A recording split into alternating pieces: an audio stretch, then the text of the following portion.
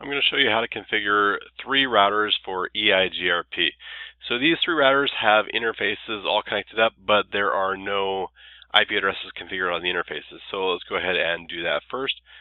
So first I get into router 1, enable that, conf T, and it has 2 interfaces, Gigabit Ethernet 01 and 00. So I'll do 00 first. So int G0/0.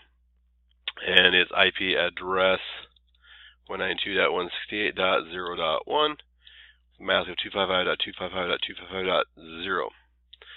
No shut. Then I do int G0/1, the other side, and we'll do IP address 192.168.0. Actually 1.1, 255.255.255.0. No shutdown on that one as well. Alright, so that interface, those interfaces are there and up. And let's go to this one right here. Enable conf T, and we'll do int G0/1, which is the one that's the 192.168.1.0/24 network. And I'll do IP address 192.168.0.2 and give it a /24 mask.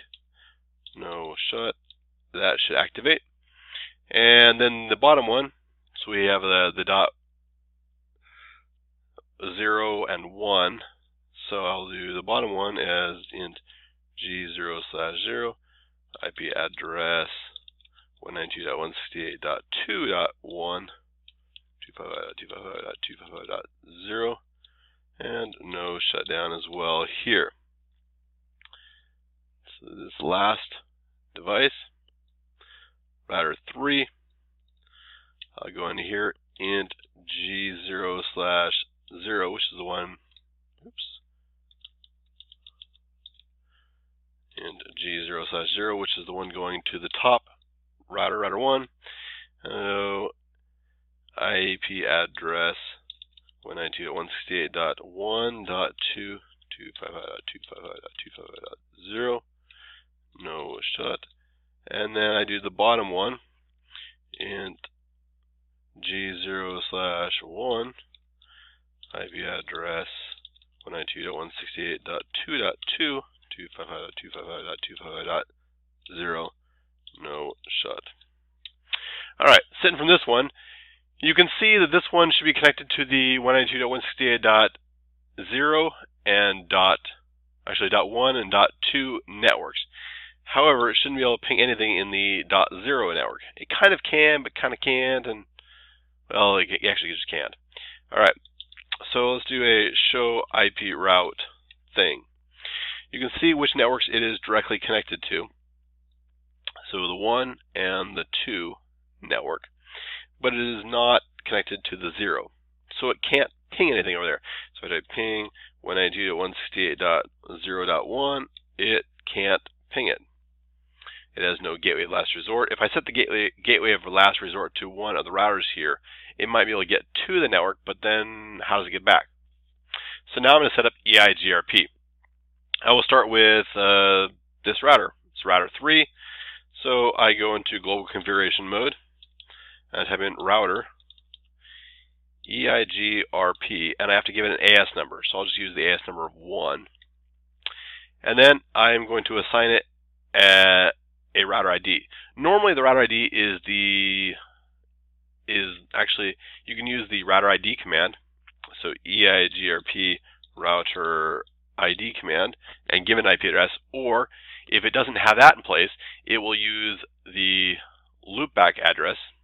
And if it doesn't have that one, it'll use one of the regular IP addresses. For IP version 6, when you're doing EIGRP, it's very critical that you set a router ID, because otherwise it won't have one here. Unless you have IP version 4 as well. So I'll make this one 3.3.3.3, and then it's nice and fixed. Now I need to identify which interfaces are going to be communicating. So I'm part of the 192.168.1 and 2 networks. So I'll do network 192.168.1.0, And I need to give it a wildcard mask. All I can do is subnet mask, and it'll just automatically convert it for me. But I'll do 0.0.0.255, or I could just do 255.255.255.0, and it'll convert it to this. And there we go. It knows about that one, and it's going to try to set up adjacencies with routers down that line. I also need network 192.168.2.0 with 0.0.0.255. Now, if I had interfaces I did not want to participate, I could list those as well. Since I don't have any interfaces I don't want participating, I can't add them, but normally I would do a passive interface and do something like G0/2 if I wanted to prevent that one from, well, participating. However, it doesn't exist, so we're fine. All right, next I go to the next router. So I'll go to router 2. And router 2, I'm going to set up its configurations as well. So this one's connected to the 2 and the 0. So I set out here, router EIGRP, and it has to be the same AS number, so 1. I'll set my EIGRP router ID, EIGRP router ID, and this will be 2.2.2.2 since it's router 2. And I want to tell it which networks it's connected to. So it is connected to network 192.168.0.0 with the wildcard mask of 0.0.0 and 255. And I also want to do the same thing, but I'm connected to the 2 network. When I connect to the 2 network, immediately it forms an adjacency with the other router, router 3, which is already up, and then they can start exchanging data about their routing tables. At this point, router 3 should know how to get all the way over to that network between router 2 and router 1. And it should be able to get back. However, if you were to ping router 1's IP address from router 3 wouldn't necessarily know how to get back to router 2 or router 3. So router 1 and router 3, maybe pings don't work quite right. So exit out of that, and then go to router 1. And I'll do exit out of here, router EIGRP, and give it the AS number of 1. And this one's going to be EIGRP router ID of 1.1.1.1. And now I want to tell the networks I'm connected to, and I'm connected to network 192.168.0.0 with a wildcard mask of a bunch of zeros and then a 255. And it suddenly forms an adjacency with router 2, so that's up.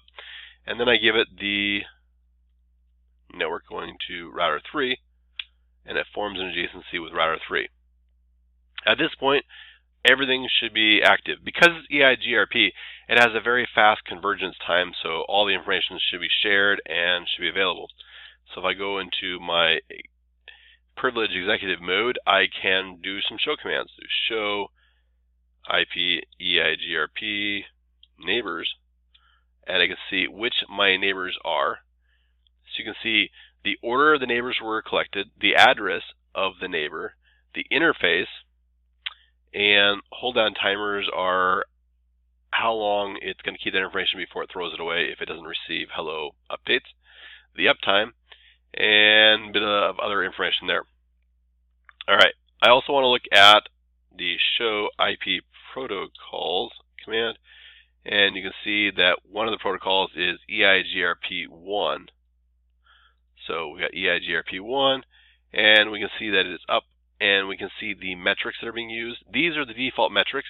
So K1 is being used, and K3 is being used. You have load and reliability that are not being used, but that's what's being used right there. And so it's up and ready to go. The last thing we do to look at to verify we can get everything working is, because we're in router 1, the line between router 2 and 3 is not normally available, but because we have the routing protocols in place, we should be able to show IP route and see that we have in fact learned about the route between those two via the EIGRP, which has the D code, so EIGRP. And we can see where we learned it from. We can see that there are actually two different ways that are load balanced, and so we can load balance between the two of them to get there. And this is how we configure EIGRP, or basic EIGRP configuration for routers.